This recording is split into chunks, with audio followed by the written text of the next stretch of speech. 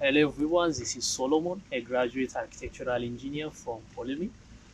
Hi there, David Jampo is my name, and I took the IMM course in the spring semester of 2019. My name is Franco Tiojima. My name is Wahid Mohammed, and I am from Egypt. With the usage of the Integrated Modification Methodology, I understood the anatomy of any project I met. It was the IMM course that gave me a systematic and holistic outlook into the urban environment. I came to understand that urban design wasn't only going to be taken from the intuitive approach, but also considering it from a more methodological way. This is because IMM gives an integrative and holistic problem-solving approach to the built environment at any scale.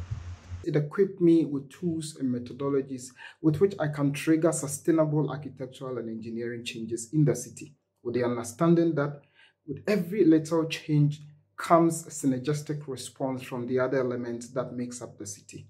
I must say that if you do try this course, you'll be given a more different approach to taking on urban design.